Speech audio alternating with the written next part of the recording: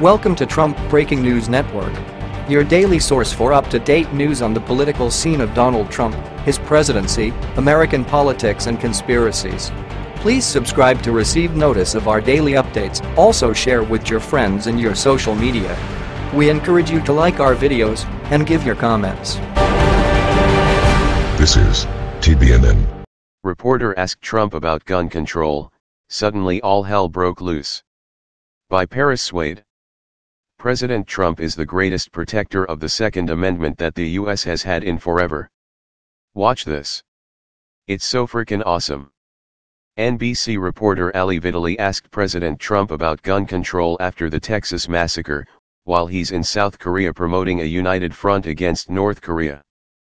President Trump totally took her to school with this response. God bless our president.